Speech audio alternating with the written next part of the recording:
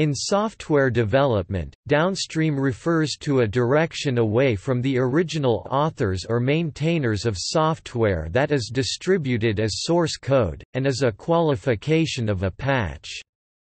For example, a patch sent downstream is offered to the developers or maintainers of a forked software project.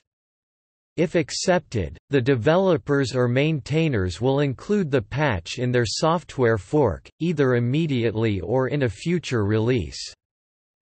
For contrast, see upstream software development, code sent toward the original development team.